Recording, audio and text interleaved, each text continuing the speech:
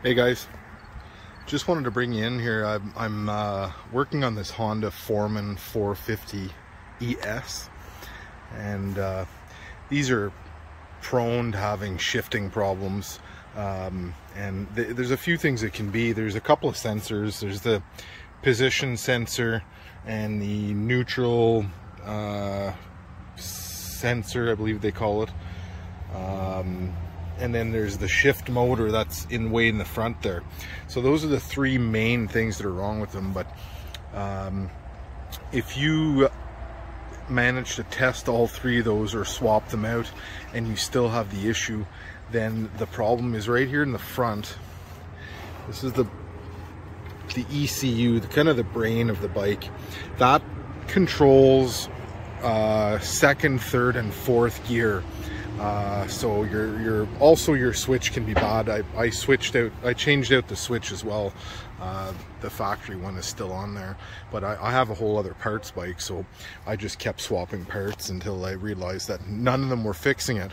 So I came down to searching for broken wires and everything else, and it turned out to be that brain box, the ECU, or the computer, or whatever you want to call it. Anyway, so it turns out that's what the problem is. I've been ripping and tearing at this thing, as you can see here. It's all pulled apart. But the point to this video is that if you go on Amazon, you can buy a position sensor delete kit, and it bypasses that whole computer, and you basically put in your own relays, and it plugs right in. It's like, I'm really impressed by this. I wasted a lot of time on these bikes trying to diagnose these problems, yeah, so basically that's the kit here. So it plugs into your battery, positive and negative terminal.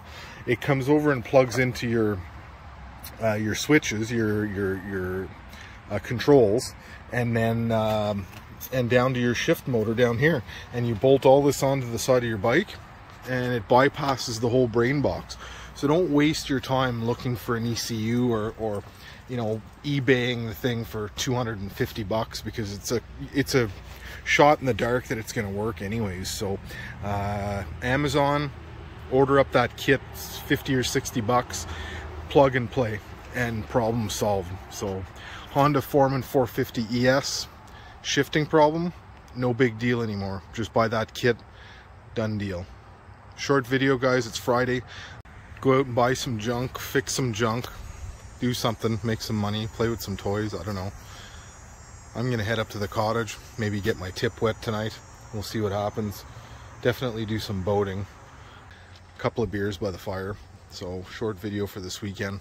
Not going anywhere. Just gonna fart around the house and fix some of my collection of junk. As you can see over there, I got a few of them to work at. There's some there. I've even got some over here.